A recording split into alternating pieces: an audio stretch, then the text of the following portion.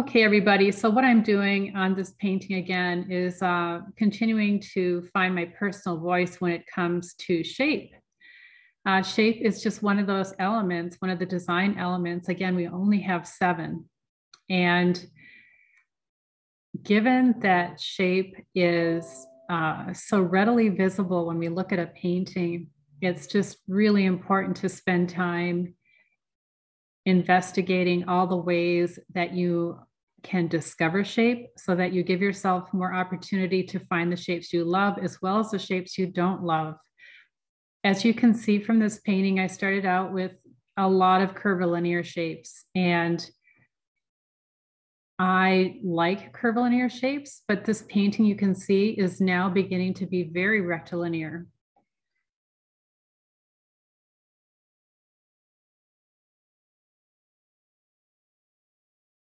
I'm going to make sure that whatever's left really gets seen. And that's basically what I'm doing. And that's why I'm using this value. And that is just so, so important. If you want your shapes to stand out, there has to be a fair amount of difference in value, or they're just not going to show. If I were painting these shapes right now in a mid-tone yellow or a mid-tone red or whatever, I mean, you would see the shapes, but they would be less obvious. And that is a very personal choice. There's nothing wrong with shapes that are less obvious. But for me, I think I really care so much about unusual shapes that I really want them to show. I'm very emphatic about that. I'm not saying, well, if you happen to notice them, that's fine. But, and that again, that's your personal voice. So be sure you listen to that. You may not want high contrast, but I do. And I only know that because of the many paintings I've done and for the period of time I've been painting. But that's the only way you find out. If you don't try high contrast and low contrast, then you don't know that about yourself. So it's a continual process of self-discovery. That's what your personal voice is. It's, do I like this better than that? And it's a constant comparison between something that's high contrast to low contrast, different edge qualities. Do I like a hard edge versus a soft edge? Do I want things really very crowded versus lots of space? And that's why we spent so much time in the very first masterclass in Discover Your Soul on the contrast sketchbook, because that really allows you to see these dramatically different things. And every time you have that chance to create high contrast in your painting, that is a choice. And contrast means that you can go one extreme to the other, and you really need to know where you are on that range between high contrast and low contrast, or between curves and rectilinear, or between warm and cool, or light and dark, or jagged and smooth. It's all the things we've already talked about, but this is where it starts to come into play, when you're actually painting, and it matters whether things, how you're feeling that day or your personal voice. Do you want things to be bold and obvious or subtle and quiet? Just going to tape it into place and see how that works. If it works.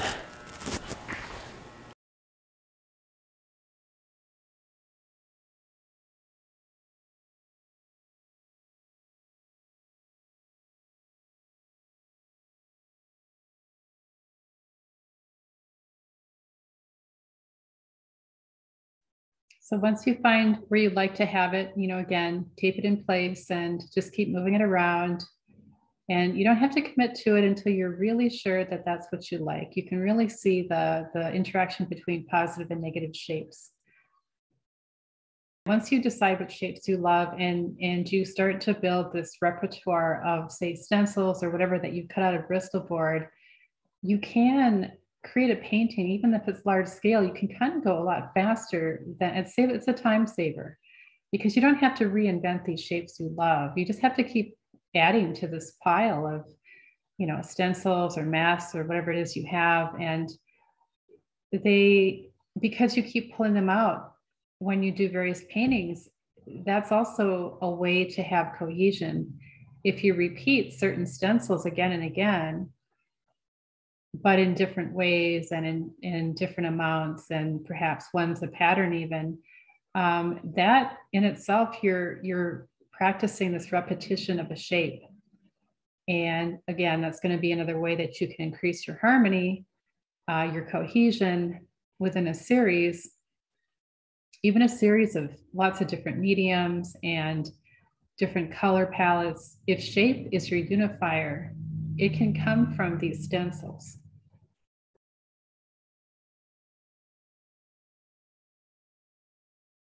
I have done paintings where, or had days in my studio where I can spend a whole 8 hours, painting, and then I feel really exhausted by the end of the day. It's hard on the body to be standing, and it's exhausting thinking also. I mean, it's not like the play stage. I'm really thinking a lot here, and as I stand back, there are so many decisions to make. It's just like when you drive a car, you're constantly making decisions. You have to be safe. I am going to continue on with this painting, and I'm now thinking about, again, distressing the surface with sandpaper, trying out some glazes to make the color more complex. I feel like it's pretty harmonious, but when I put on that light color, that's pretty different from what's going on in the background. So number one, sanding it is going to make it feel more at home, but then glazing it is going to give it a little bit more warmth, because all these areas here are very, very warm. And I did make sure that this is warm, but it's a solid. There's a little bit of texture, but I think it might be good just to see how the glazing goes. And I might use a sponge roller to get a very even glaze. And I would want to really thin it out with airbrush medium, because I want it to be, I don't want it to be too strong in color, so I need to kind of dilute it, but I would dilute it with the airbrush medium. So those are a couple things I'm thinking about. I do feel like this has all been the explore stage, shapes that I really think are kind of unusual and strange, which I really like. The color is a limited palette. I really just used like the red and the yellow. There was some black, a little bit of glazing with the quinacridone nickel azo gold. When I made this red a lighter value, made it a tint with white, not a tone. It could have been a tone, I guess, mixed with gray. It did go a little purplish, and purple being the complement of yellow, I think that adds a certain dimension to this painting. So if I do any final, as I go into the clarify stage, if I do any final touches, I might be thinking of adding a bit of this lavender color. It looks lavender, but what it really is, it tends to look lavender because it's so close to the yellow. So that's kind of like simultaneous contrast. Color can be impacted by what's around it.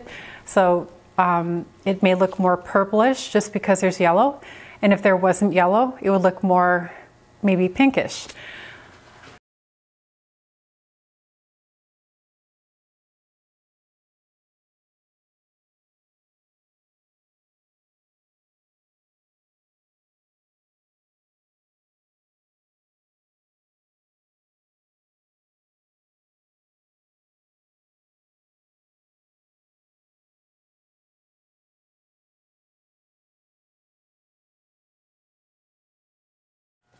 Again, I had this shape coming down from here. It went like this.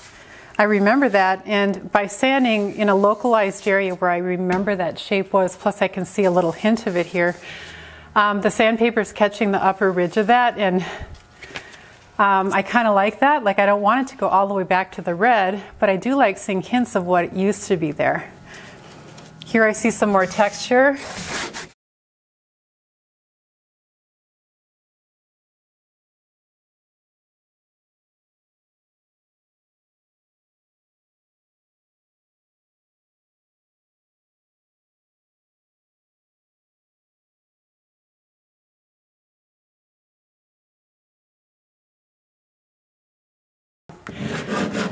So I'm just going to see if I can like reveal more of that red there.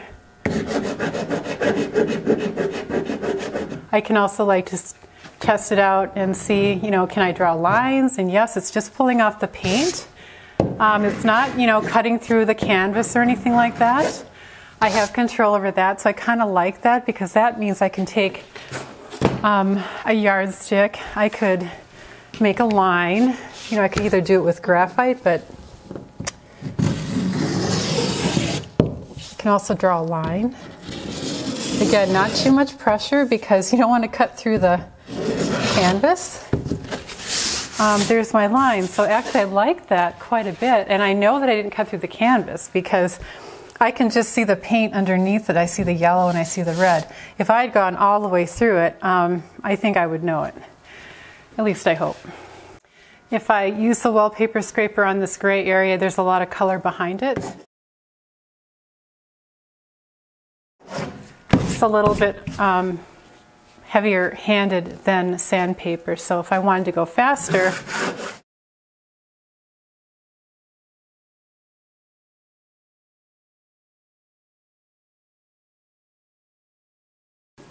so I'm going to take a photo of these little triangles so you can see. Let's see here. And it might be too busy, but I can always knock it back.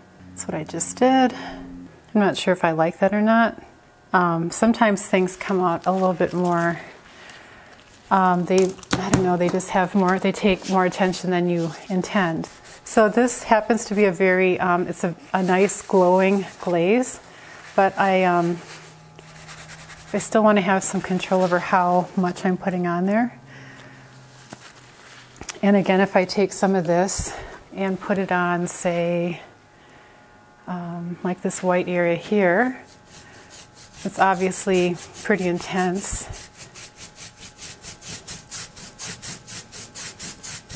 But then I can take a paper towel and take most of it off so that there's just a little bit left. A little bit of a glow, and then it goes into the gray.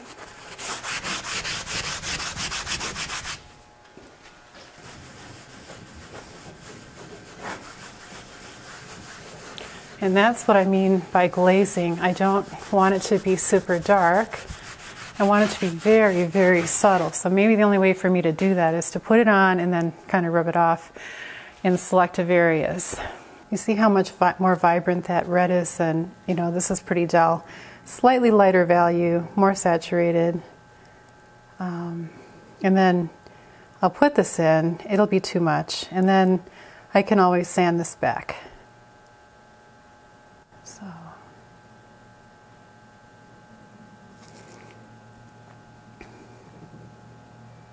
just trying to get some vibrancy back into, but very selective. You know, I'm not making all areas that are red this vibrant, just some. And, you know, if I didn't sand this back, then it would be thicker as well. So playing with thick versus thin.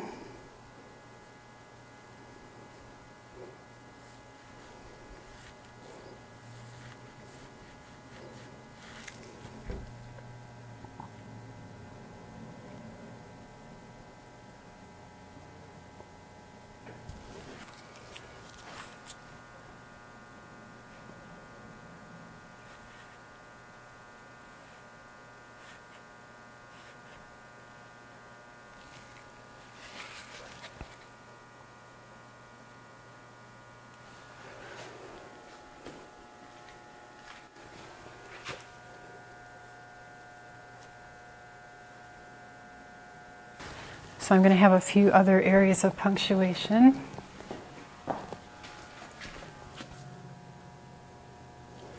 This little square.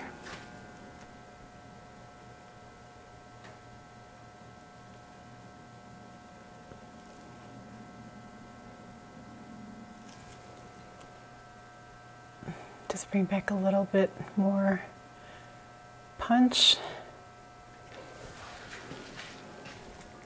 And then there's another area like here, I think, this line. Not sure I need to do all of it.